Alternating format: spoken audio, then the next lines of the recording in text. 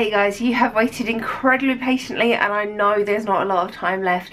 So here are your predictions for 2017 Edexcel B1 exam.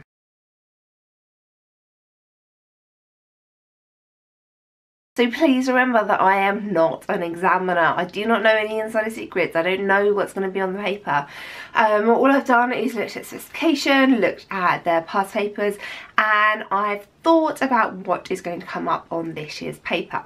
Now, rather unusually for Edexcel, they normally cover everything pretty evenly. Last year's paper didn't have anything about the nervous system on it.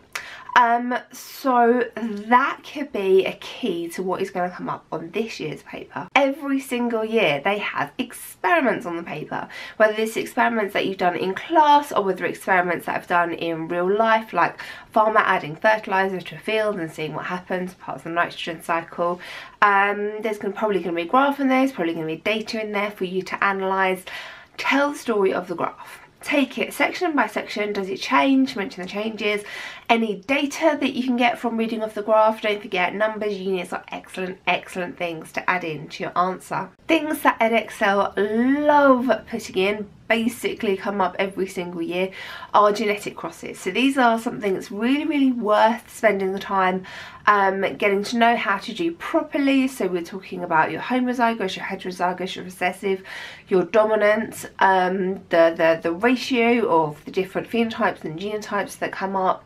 Any examples that you've been taught? They love talking about sickle cell anemia. They do that one loads and loads. Other topics that they love are the nitrogen cycle and eutrophication. Yep, I know that's a really long word that you may not have come across, but please just go look up what it means and prepare a nice solid 6-mark answer on these, because these questions come up so often. If you just go through the past papers, you can prepare a 6-mark answer before you go into exams. And even if it isn't the 6-mark question, you can still use what you've done in preparation to answer the other questions. Other things you can prepare for a 6-mark question on are evolution, variation. Any examples that you've come across in class are going to be great to learn. Natural selection. Things that I think might come up as 6-mark questions this year are going to be regulation.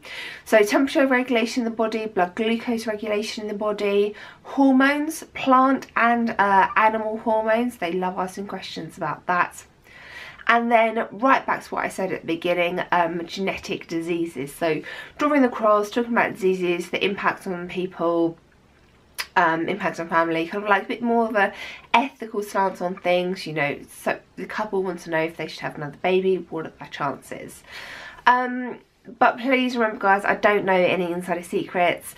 Please revise absolutely everything that you can for the exam. Good luck guys. Don't forget, I've done the rest of the predictions, really nice little playlist sorted out for you, so you can just go and have a look at those.